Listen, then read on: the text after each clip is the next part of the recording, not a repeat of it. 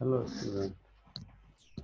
I'm Dr. Hisam. This is today we discuss another formulas of integration. In previous class, we have tried trapezoidal rule, and now we can really drive another formulas. So this is the same quadrature we have drive. So with now the another method is the Simpson's rule. So in this quadrature, this now first of all, Simpson's one-third rule, because there are two formulas, Simpson's one-third rule and Simpson's 3 by 8 rule. So when we put n is equal to 1, because Simpson's one-third rule is valid, is limited for the quadratic function in integral. So because due to quadrature n is equal to 2, for n is equal to 2, and quadrature based upon the 3 points. Let we start the 3 point x naught, y naught, x1, y1, and x2, y2. First integral, so that higher differences after second will be 0 in quadrature. So this is the quadrature. Just we take these three terms first in y naught, delta y naught, and delta square y. Because the cube, it's not necessary, and delta 4, it's not necessary. So when n is equal to 2 here, up to delta square y naught, this is the result, h 2y naught, 4 upon 2, and this is the result when n is equal to 2 put in a quadrature. So after simplification, after LCM, this is the LCM, and here after simplification LCM, and further simplification, and solve delta y naught, delta square y naught according to definition. Delta square y naught, this is the quadratic, so this is a quadratic polynomial. When simplification all terms, the result will be h upon 3 y naught plus 4y1 plus y2, and this is the result of integration x naught to x2, because we take the 3 point x naught to x2, the result will be h upon 3 y naught plus 4y1 plus y2. This is the first subintegral x naught to x2. Now we take integral 2 to 4, x2 to x4, x2, x3, x4. These are 3 points.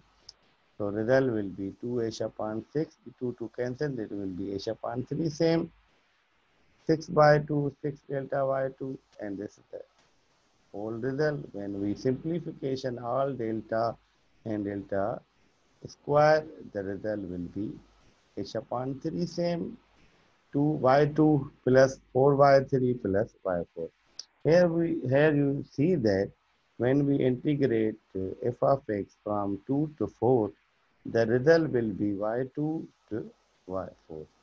In between y2 to y4, one entry is a fourth time, 2 to 4.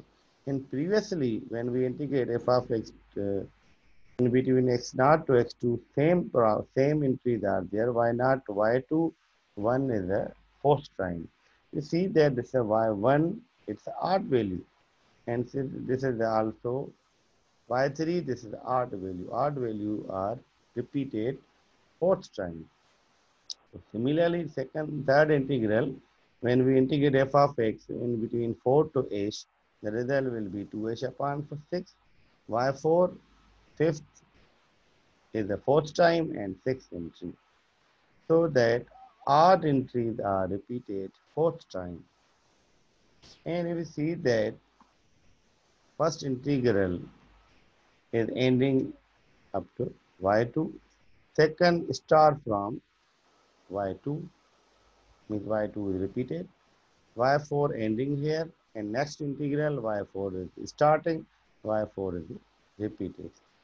Similarly, when we integrate f of x in further points, n minus 1 to nth value, 2h upon 6 remains same, yn minus 1 fourth time, and y. So in the same process, adding all above integral on left hand side and right hand side. On left hand side, only remaining integral is x naught to x naught plus nh, and lower and upper limits are cancelled.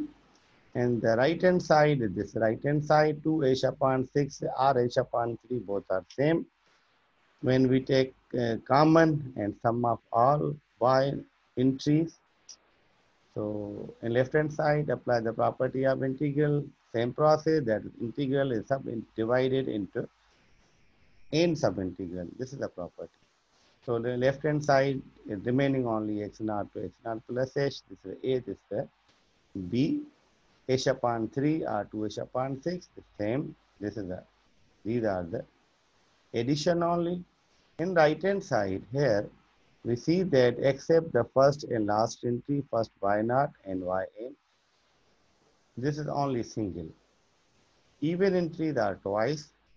Let's see that y2, y2, y4, y4, y6, y6, and odd entries are t time means fourth time. So generally we can combine all h upon 3, first and last entry are combined, and odd entries are combined, multiply fourth time, even entries are combined, multiply the two times. So this is formula of the Simpson's one-third rule. And this is suitable for quadratic function. And the limitation is that the interval is divided into subinterval, and the limitation is even subinterval must be required. Means that this integral, when we divide it into subintegral times must be even. Means 2 integral, 2 subintegral, 4 subintegral, 6 subintegrals. This is the limitation. In the same process, we can easily derive Simpson's one-third rule when we put n is equal to 3, and we take 4 point x naught to x3, x naught to x3. The result will be 3h upon 8. This is called 3 by 8 rule. This is the result y naught, 3 by 1, 3 by 2, and y3. So, and the second 3 to 6, this is the result. And similarly 6 to 9, this is the result.